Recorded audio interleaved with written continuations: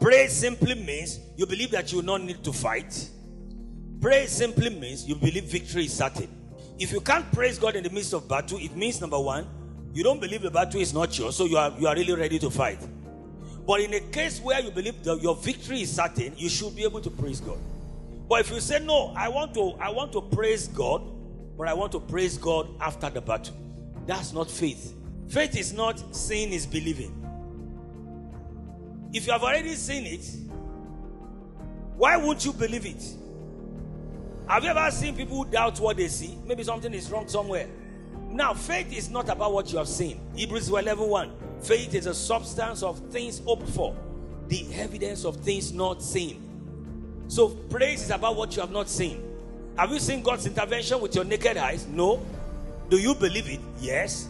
Can you praise God for it? Yes.